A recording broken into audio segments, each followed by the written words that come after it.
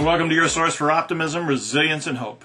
I'm Dr. Terry Paulson, your host for another 5-minute roller coaster ride to understanding how you can claim your own optimism advantage. Renowned psychiatrist Eric Berne was once asked how he would define a healthy person. He replied, "Healthy people go yes, no, and whoopee. Unhealthy people go yes, but, and no whoopee." That's a great definition. Mark Twain spoke of humor's value. Humor is the great thing, the saving thing. The minute it crops up, all our hardnesses yield, all our irritations and resentments flit away, and a sunny spirit takes their place. Viktor Frankl, Holocaust survivor and author of Man's Search for Meaning, called laughter the currency of hope. He wrote, "An outsider may be astonished to hear that one could find a sense of humor in a concentration camp. Humor was another of the soul's weapons in the fight for self-preservation. It can afford an aloofness and an ability to rise above any situation, even if only for a few seconds. Fellow inmates survive daily by inventing one amusing story to tell others. You see, humor helps everything. Unfortunately, many have forgotten the value of humor in making us more resilient in this age of change and uncertainty. Too many walk around looking like they're in pain. You know the ones. Instead of leaving their cars in park, they leave their faces in park. Okay, I realize not all humor works. Some humor creates laughter at the expense of others. Leave sarcasm and jokes that make fun of others out of your humor repertoire.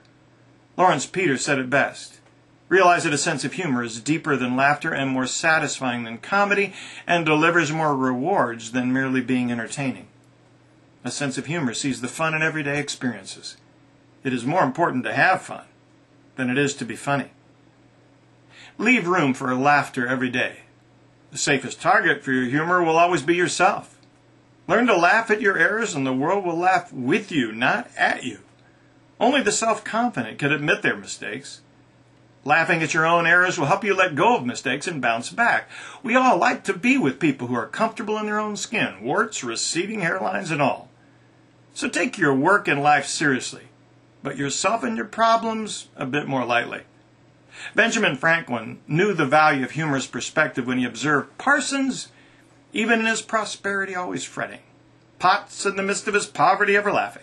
It seems then that happiness in this life rather depends on internals than externals. Laughter is one of the natural tranquilizers of life.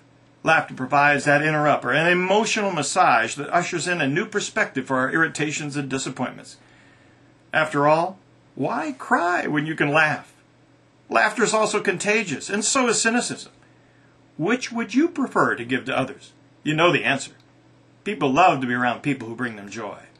Give the gift of humor by using a few one-liners that invite a humorous perspective. Are we having fun yet? Some days you're the bug, some days the windshield. Even, this life is a test. It is only a test. If it had been a real life, I would have been given instructions on where to go and what to do. Stretch your humor muscles daily. Start by recognizing what makes you laugh and put more of it in your life. Keep copies of your favorite comedies and watch them when you need a lift. Keep a photo album of your favorite comics. Keep one at the office and one at home. Don't send junk mail to people. Send joke mail that will be read. Try sharing humorous incidents instead of negative gossip when you talk to coworkers and staff. Take time to initiate and talk humor over dinner at home. The more you look for humor, the more you'll find it. Always be ready to say, "Now that's funny." Many of your best memories are laced with laughter, so promise to have more fun in your life. Keep an air of playfulness. Take time to laugh and smile daily. A biblical insight in the book of Proverbs says it all. He that is of a merry heart hath a continual feast. After all, when God created Adam and Eve and they ate that apple, he took back the apartment with a view, gave them a baby, and made them work. Then, to keep the whole thing from falling apart, he invented humor as a ready sidekick to help them survive.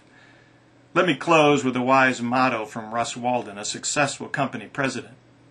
If you aren't having fun in your work, fix the problem before it becomes serious. Ask for help if you need it.